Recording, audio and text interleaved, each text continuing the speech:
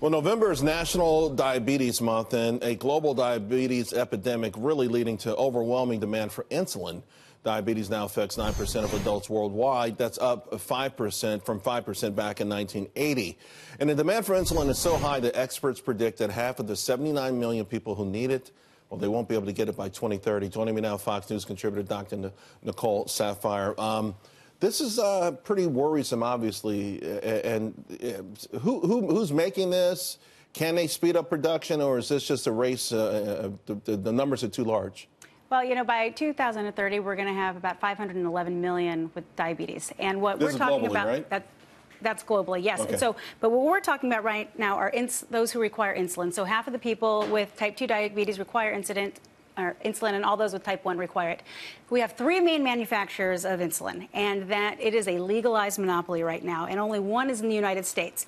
And President Trump's really trying to work on getting cheaper, less expensive insulin onto the market, but when it comes to patent infringement, we're having a little difficult time with that. So a legal monopoly. So what we really need to do is make sure that we can get the less expensive insulin on the market like they have it internationally. You can go to Europe or even Canada, and you can buy our older product, animal-based insulin, significantly cheaper than what we have in the United States, and they work actually the same. But again, the legal monopoly we have going on here, which President Trump is tackling. But I like to talk about how can we actually prevent it, because just because these are our projections, we can actually make some moves to prevent these cases of diabetes. It's not necessarily, you know, this isn't actuality. What about prevention? And I want people to start talking about that. And why are we already worrying about what the treatment is going to be and the lack of insulin? How about having people avoid using it altogether? Well, to your point, so the audience knows, in 2015, we had 30 million people in this country, 9% of the population with diabetes. Only 1 million of them, though, had type 1. In other words, the overwhelming majority of folks kind of ate themselves into this predicament. And there's always been this sort of rub that, you know, we're talking almost 80,000 deaths annually. We're talking $327 billion that it costs the U.S. economy.